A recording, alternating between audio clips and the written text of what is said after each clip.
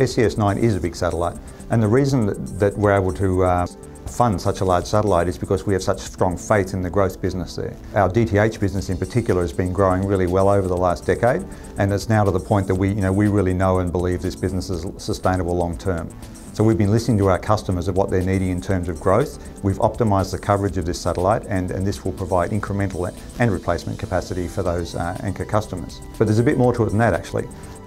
Some of the other things we're hearing in the market is that mobility services, particularly maritime and aeronautical services, are really sort of in forefront of mind at the moment. So we've customised a couple of beams which provide strong mobility services around some of the most busy maritime routes in the world. Well, one of the things SES-9 is designed to do is to grow its additional markets, particularly for broadcasting.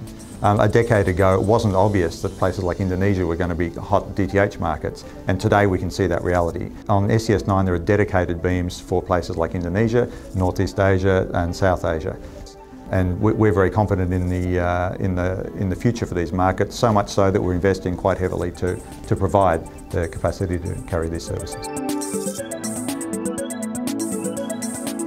There's a lot of trade, particularly between places such as China and Europe, or China and the US.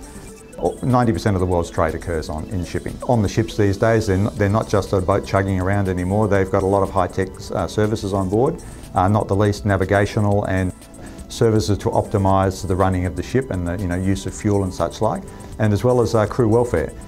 All the people working on ships these days, a lot of them are Gen Y, and they want Facebook and they want Skype and all these things, and without it they can't keep the crew. So we're seeing just continual demand.